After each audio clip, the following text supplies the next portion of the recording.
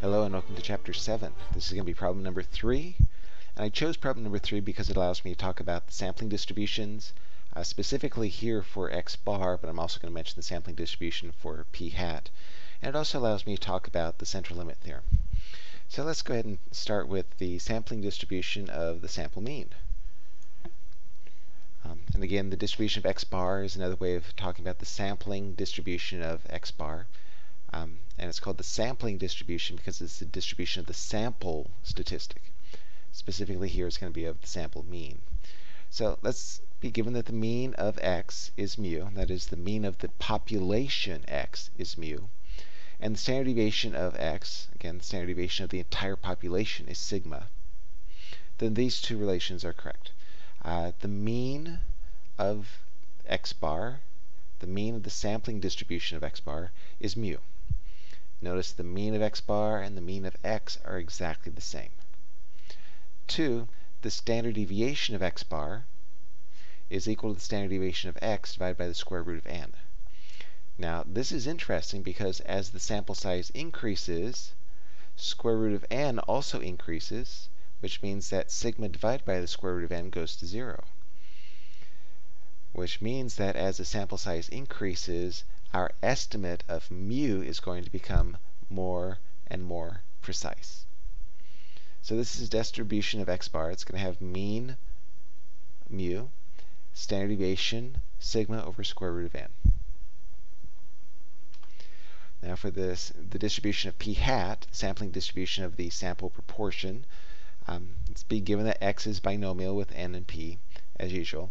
Then the expected value, or the mean of p hat, the mean of the distribution of p hat, is going to equal p.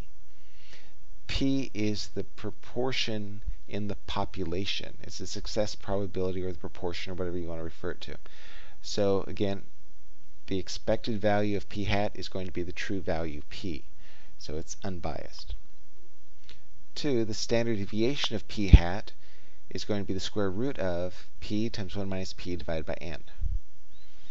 Now again, notice as n increases, as our sample size increases, the standard deviation goes to 0, which means that our mu sub p hat is going to become a more and more precise estimate for p. Standard deviation of p hat is p times 1 minus p over n. Expected value of p hat is p.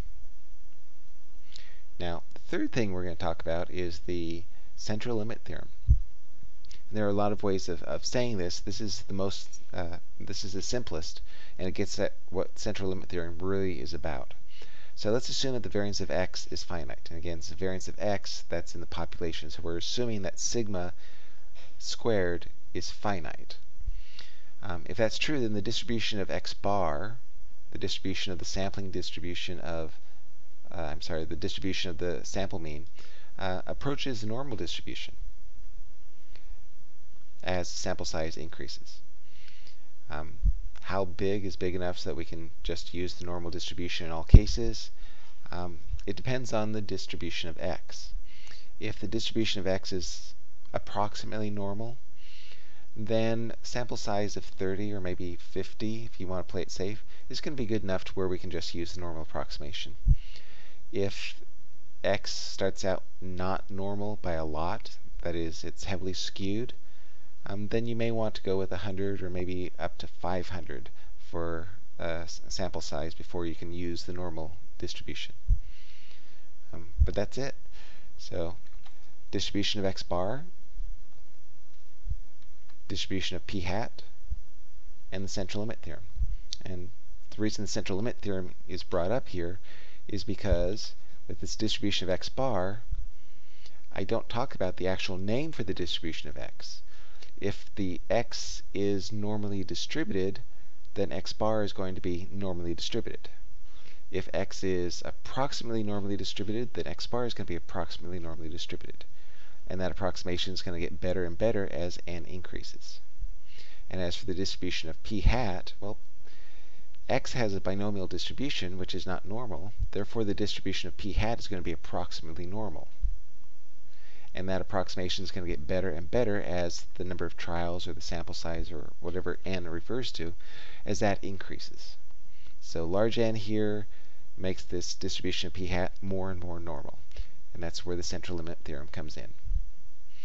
Again, notice the distribution of x bar itself has nothing to do with the, it's only about the mean and the standard deviation.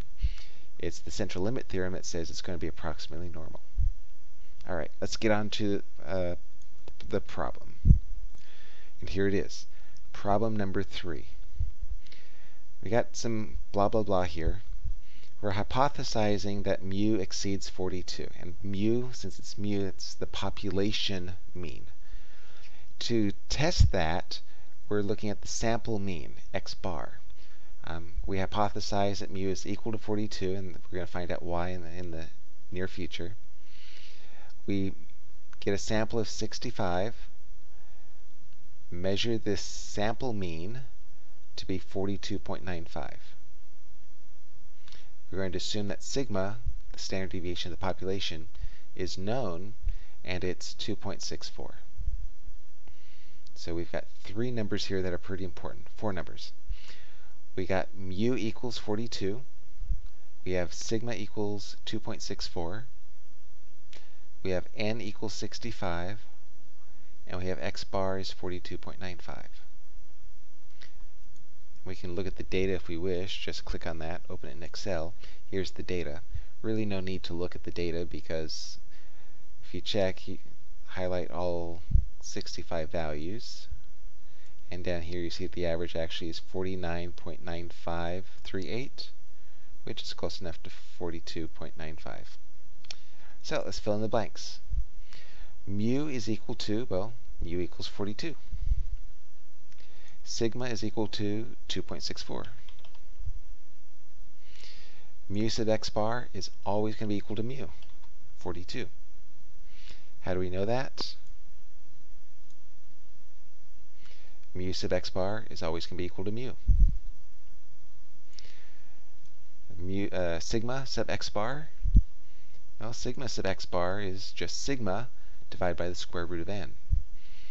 In this case, sigma is equal to 2.64, n is equal to 65. So to calculate sigma sub x bar, we'll go ahead and do this calculation in Excel. This is going to equal 2.64, which is sigma, divided by the square root, sqrt, of 65. N is 65. 32745 to 4 decimal places, 3275. Notice that sigma of x bar is less than sigma. And now we calculate the probability. We use the techniques from Chapter 6. X bar is normally distributed. It's got mean of 42, standard deviation of 0.3275. We need to calculate the probability that x bar is greater than 42.95. Refer back to Chapter 6. Here's what it will be. It's equal to 1 minus dist norm. What goes in there first is going to be the 42.95. Then we put in the mean, which is 42. Then we put in the standard deviation, which is 0.3275. And then finally we follow it up with true. And it's 1 minus that because this is a greater than or equal to. Were this less than or equal to, we wouldn't need the 1 minus.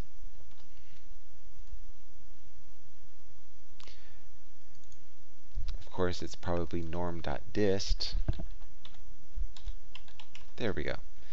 Norm.dist instead of dist.norm. 00186. Again, we're going to have to round it to 4 decimal places. 0019. That's it. The mu and the sigma were given to you in the problem. Mu sub x bar is always going to equal mu. Sigma sub x bar is always going to equal sigma divided by the square root of n. N was 65, the sample size. And then calculating this probability, we just use the techniques from Chapter 6. B, if mu equals 42, what percentage of all possible sample means are greater than or equal to 42.95? It's what percentage, So we're going to need to just change this into a percent, 0.19%. Now notice that's a really small proportion, or percent.